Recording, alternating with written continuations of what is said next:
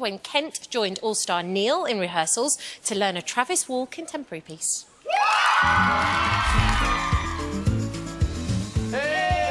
This week it's me and Neil doing a contemporary piece by Travis. The story is about two guys who are best friends. We've grown together. We've really built this great friendship together. We played baseball together. I learned that Neil wasn't the friend that I thought he was. We're at the point in our friendship right now where I need to move on. And even if it does hurt Kent, I just really need to move forward. He's never there for me. He did something really mean to me and he just stabbed me in the back.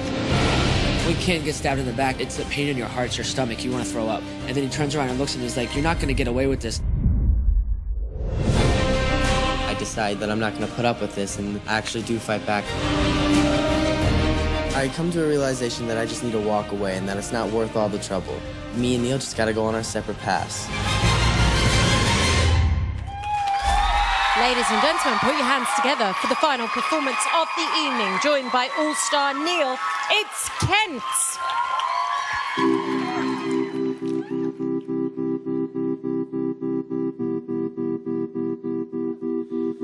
And in your heart, you know it to be true. You know what you gotta do.